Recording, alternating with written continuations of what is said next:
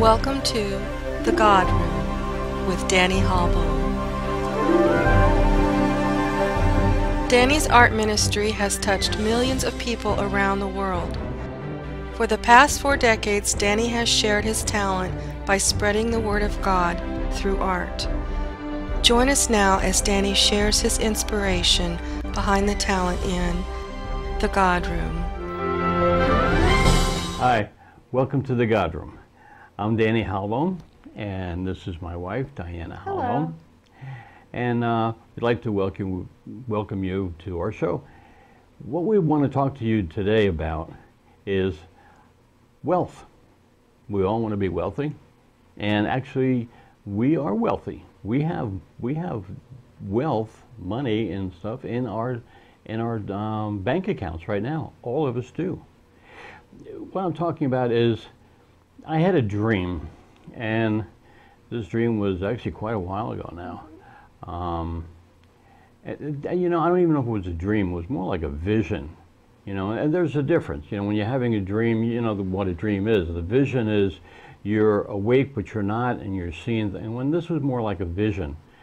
And what what the vision was about was, the Lord took me up to heaven. I was up in heaven, but I wasn't in, you know, where you're seeing all the glory around in heaven, whatever. I was in. He took me up into my mansion, and when I got in there, I mean, I'm walking around, and it was like a beautiful place, and all of a sudden, it just came to me, probably the Holy Spirit, and just told me, you know, I just knew that this was my mansion in heaven.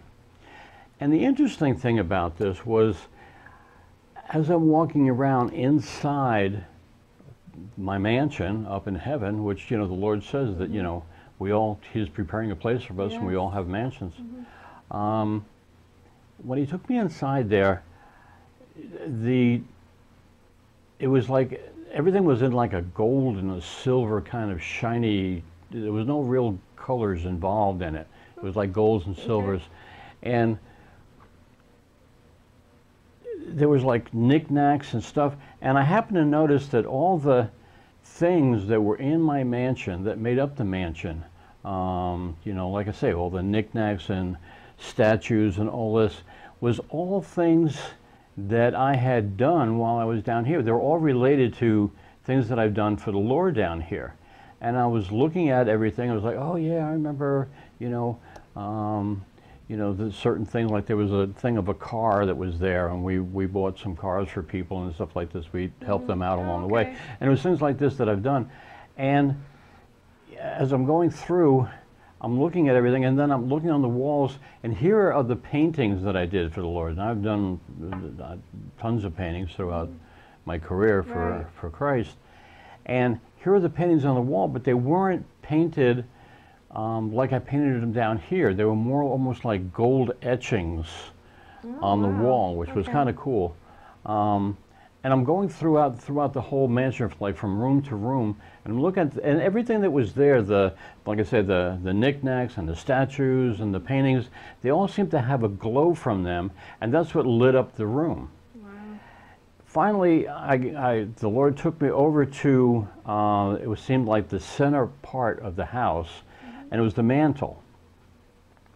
And it was a mantle like over a fireplace, and there was a mantle there, and I noticed that there was, now that I'm trying to recall, I don't know if it was actually like a candle or something, but there was some object like that that had a light on it.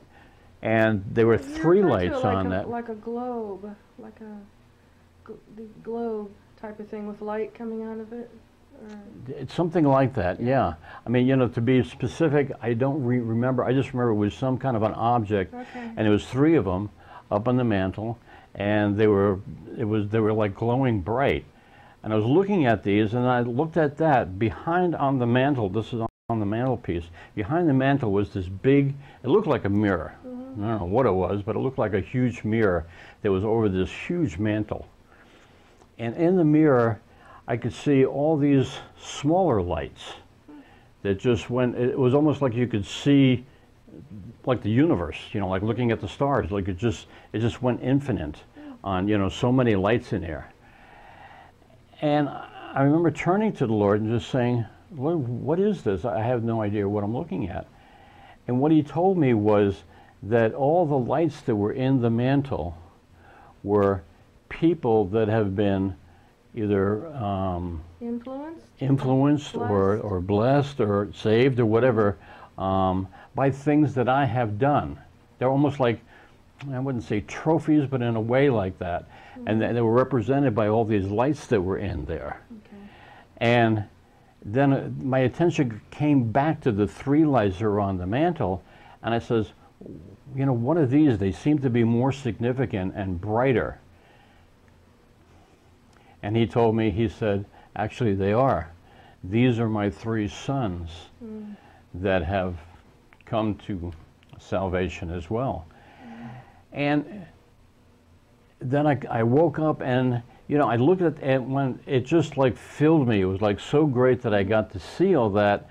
Also to see my sons, you know, being saved in there and everything. But what he was trying to show me in all of that is this. Like I mentioned when we started the show off, you know, that we have money in our bank. Our bank is our spiritual bank. Yeah. Now, you know, you talk about wealth, and you say, oh, yeah, I know all that. Now, listen to me for a minute. Our wealth, if you have money, I mean, what good is that? I've known people that have had tons of money, and probably a lot of you have too. And even in just the last stock market crash that we had, they've lost practically everything of it. Yeah. So money can come and go and be gone, and that's it. But when we have a bank account, you know, put your treasures in heaven kind of thing, you know, that wealth that's stored, we will always have. Nobody can take it from us. No thief can take it from us. As a matter of fact, there's a Bible verse on that, and it says in Matthew 6:19, it says, do not store up for yourselves treasures on earth, where moths and vermin destroy, and where thieves break in and steal. But store up for yourselves treasures in heaven, where moths and vermin do not destroy, and where thieves do not break in and steal. For where your treasure is, there your heart will be also. You know, we store things up in all the things that we did, like, you know, what he was showing me in this dream, in this vision, was the fact that, you know, things that we do, those are our treasures, our rewards. They were the gold car that was on the thing there, or the statue, or different things that, you know, that we have done for the Lord. And basically, I mean, if you want to take it even further than that, what was revealed to me is we are building our own mansions down here in this life. This life that we have right now is the only life that we're going to have outside being with the Lord. So everything that we do here is really important for when we get up there. So basically you're saying that the time that we put in, we are investing exactly in our future in heaven. But say when we're in our God room and we spend time with the Lord, we are investing that time when we pray for our loved ones or for our nation or for Israel. Those are things that nobody sees. Right. That time that we are investing by having that personal time with the Lord, where those prayers can be activated by our love, by our faith, by the time we are investing, because it's more than, say, just the artwork or just the things that we physically do, but the investment that we put in by spending time with the Lord, but through prayer and working things out, you know, from our heart.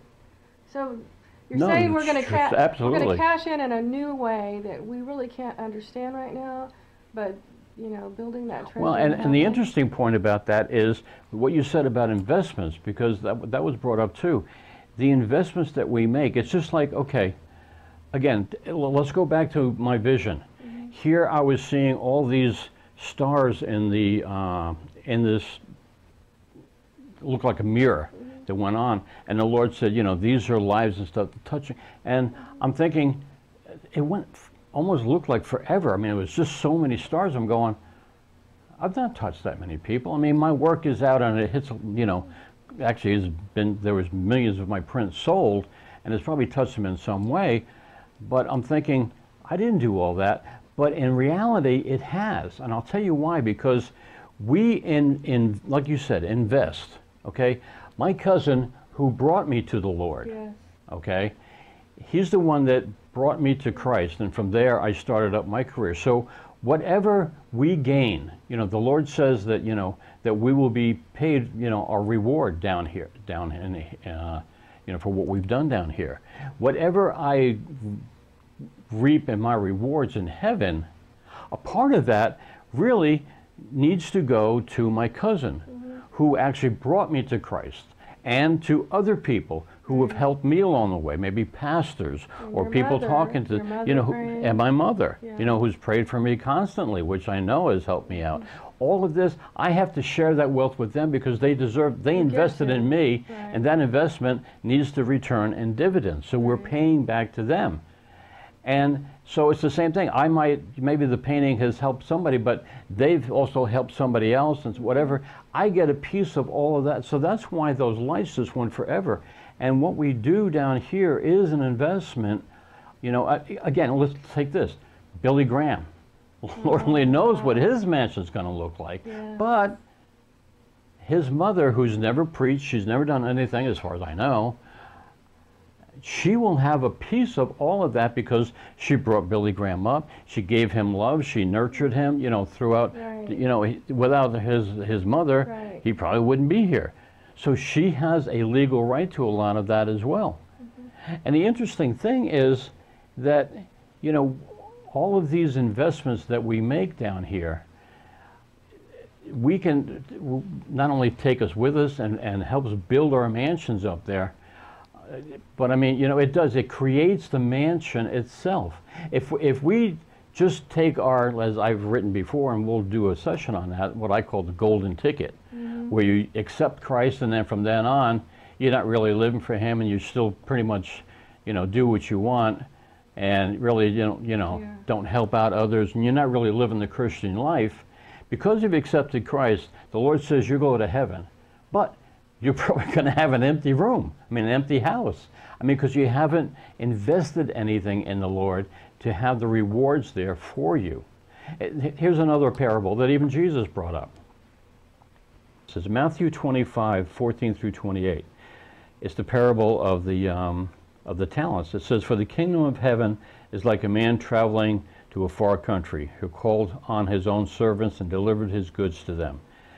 And to one he gave 5 talents, another 2, another 1, and each according to his ability." And rather than going through this because it's rather long, basically this fellow gave talents to certain people. He gave them, you know, this one he gave 10, the other one he gave 5, and the other one 2. The one that had the 10 multiplied it, the one that had the 5 also multiplied it, but the one with the 2 just buried it. And then when it finally came time for a payment and the master came back, the one with the big talents, and he doubled it or tripled it, whatever it was, you know, he got rewarded for that, and so did the other one. But the one that buried it, the master was pretty ticked off at him, and it says, "You're not even getting what I already originally gave you," and he gave to the other person. Oh, yes. And so, you know, it's the same thing with what we do down here as well. You know, if we just accept the Lord and say, "Okay, I've got my golden ticket, I'm going to heaven," and just do nothing else for the Lord, don't really turn our lives over to the Lord, we're not going to have any of the rewards that we have, and whatever we do have will probably be taken away. You know, it's the same parable basically in our lives. You know, everything that we do, it's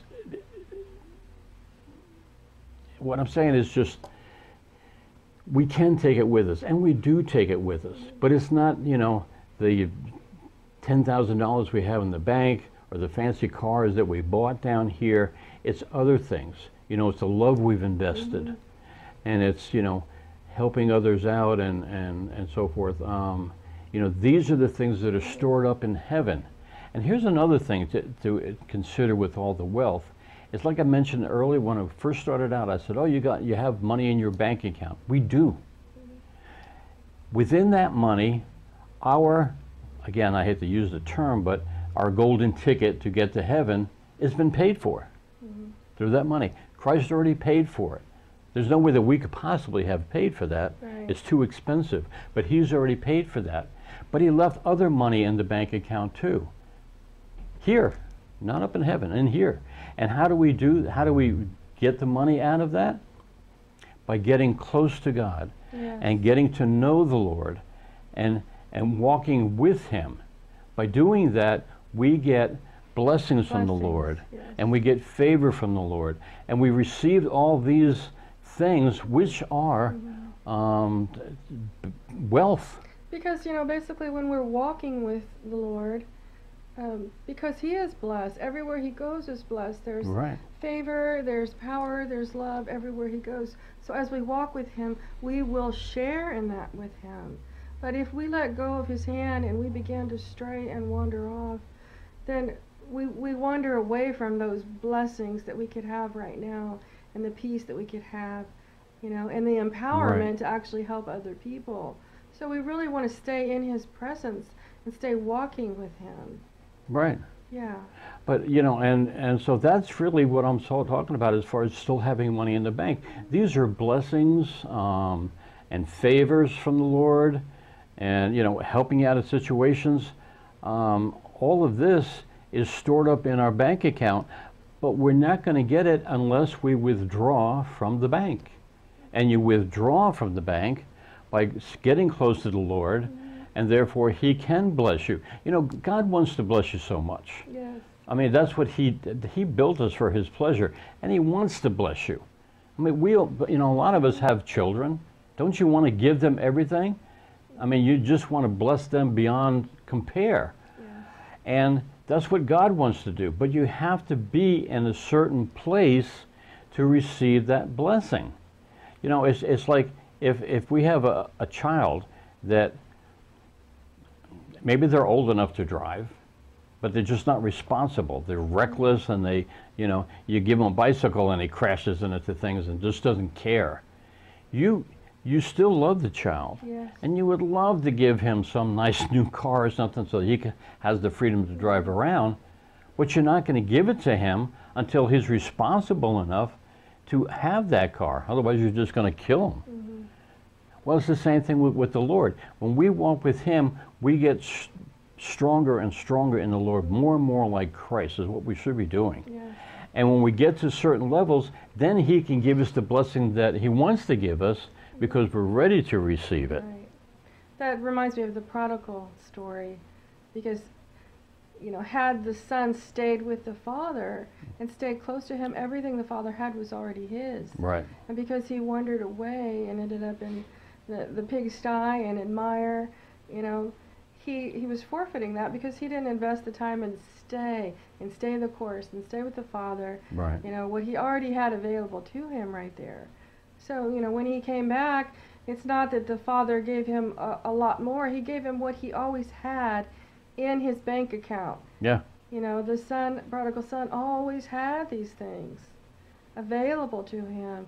And so it's really not the Lord leaving us. It's when we leave and we wander off and we get away from his presence. Absolutely. Then, you know, that, like you're talking about, the storehouse that's right here. We can't take anything out of it if we're not there. You know? Right, right. Yeah. And you know, I mean, God just really, he was, like I said, he would just love to pour all the blessings on us. But we have to be in the right position, or we're just not responsible enough to handle the blessings that he wants to do, you know, give us. You know, I'm sure there's a lot of things that the Holy Spirit would love to tell us. But until we reach a certain maturity with the Lord to understand what he's saying, number one, we wouldn't have a clue, and the other thing, we'd probably misunderstanding it, you know, and go in a totally different direction. Yeah. And so that's just a matter of teaching. But other than that, just blessings itself, we have to be in the right area to receive the blessings in order to get the blessings from the Lord. But they are available to us. And like I was saying, you know, things that we do down here, everything that we do for others. I mean, even Jesus himself said, you know, if you have done something to the least of these, you have also done it to me. So he counts all that. So everything that we do down here, we're putting, rewards and wealth into our mansions and into, everything that we have up in heaven that we'll have forever. And we also reap it down here. You can never give God. I mean, anything that you do, if you help somebody out and you feed the poor, whatever it is, God will bless you for that while you're down here. He'll also give you the rewards up in heaven, but he wants to bless you down here as well. And that's the storehouse. That's the the bank account that we have down here. It's all the blessings and, like I say, favors and things of that nature that who would, here's the interesting thing. I've known a lot of rich people, rich in the world, millions of dollars and so forth. Worked with them and different business associations. And you talk to them and they have all the money, they have anything that they want, they just buy it and what have you. And the one thing, if you say, okay, well, you've got everything, you can have anything that you don't have, what is it that you want? It's got nothing to do with anything the world can give them. Yes. What they want, mostly, peace. Peace of mind. They strive to have peace of mind. When you start making a whole lot of money, that's probably the least thing that you get because everybody wants it. And you have to completely guard yourself and put people in place to guard you. Peace of mind is so important to people who have everything. And we have that freely. And we can have that, the closer that we are with the Lord, the more we get to be more like Christ. We will also have the peace that Christ had when he walked here. And I think, at least for women, we want love. We want relationship. Right. That brings us peace.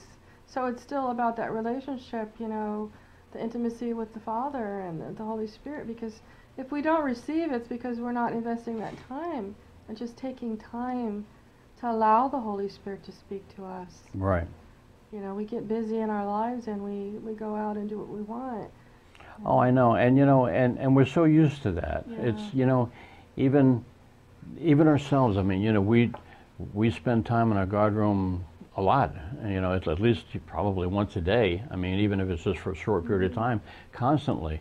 But even with all of that, there's still a lot of times that I just, want to do what I want to do. And there's really nothing wrong with that as long as you do give the Lord enough time to, to sit and talk with him. Because there's always stuff that he wants to improve on in our lives, and it's for our benefit, But if we don't take the time to sit in our guard room, which again could be anywhere, as long as it's quiet time with the Lord, we're not going to hear his voice, and we're not going to know the instruction that he has for us to make us better people, so that we have more rewards in heaven and down here as well. So again, like I say, yes, absolutely, you can take it with you. It's not like the world says, oh, you can't take it with you. Not so. You can take it with you. But what you take, you have to understand this, where you're going. Do you take snow skis and full jackets when you go to the Bahamas? No. So neither is there any room for taking your fancy cars or your money up in heaven. It's going to be what you'll be using up there. And that's going to be the blessings and the favor from the Lord. And the relationships. And your relations, absolutely. The people that we help, come into the kingdom of God. I mean, like on your mantle, what was there? The trophies were your sons, their salvation. They were there with you. And so what you're saying is everything that we do for God, what we invest in for God, those are the things that build and create and design our mansions in the heavens. Absolutely. And those are the things that will remind us of certain things on this. Like you said, there was a car, and you helped people with cars. And and I just brought that just for an example, so you have something to understand. Little trinkets. But I mean, the thing is to understand that, yes, we have a big bank account. We have all these blessings stored, and we can get them as the Lord gives us, as we stay with the Lord so that we can receive them. But the other thing is, too, is like you were saying before, investing. If we invest in people, in our children, in our neighbors, in people we don't even know. When we invest in all of that, we will collect dividends on that. And that's how we, like the parable with the talents, where they doubled it, this is where we double it. The Lord might have thrown $1 million in our spiritual bank account, so we have a million spiritual dollars in there. But when we start investing it in other people and other things, that just multiplies. So when we do leave here, as the parable says, and the master comes and he says, what'd you do with it? We can say, oh, I doubled it, I tripled it, whatever it is, and you'll get all that reward. And we don't do it just for the reward. We do it because we love the Lord. If he took, because I really think, when they have the thing about, taking our crowns and we throw it at Christ's feet. I think it's not just our crowns of life that we throw at his feet. We will do that. And rightfully so, because that is his. We'd never earned it. But I think everything that he's given us, all the things in our mansion, all the dividends and things that we acquire down here, the rewards, are also his. Because without him, without the Holy Spirit, we would never be able to do that. And taking all that and giving it to the Lord, he always will give it right back to us, And, we need to invest where it's profitable. You wouldn't invest in a bad company. Well, investing in the world doesn't work either. Don't invest on the earthly things, invest on the heavenly things. And too, each individual has a calling, a specific calling, an area in their life that God has anointed them in. Yes. And so I really, like you, it's many, many things: art, writing, music, video work. You're anointed in specific areas.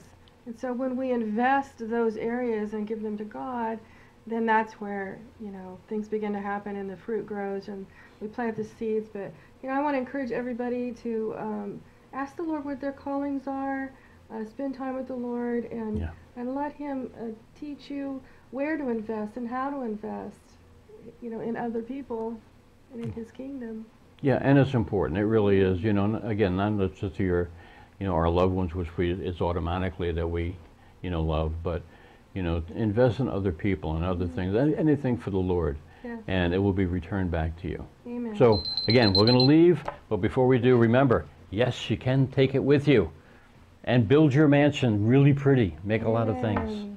Bye. We'll see you next time. There's nothing more important in life than your personal relationship with God.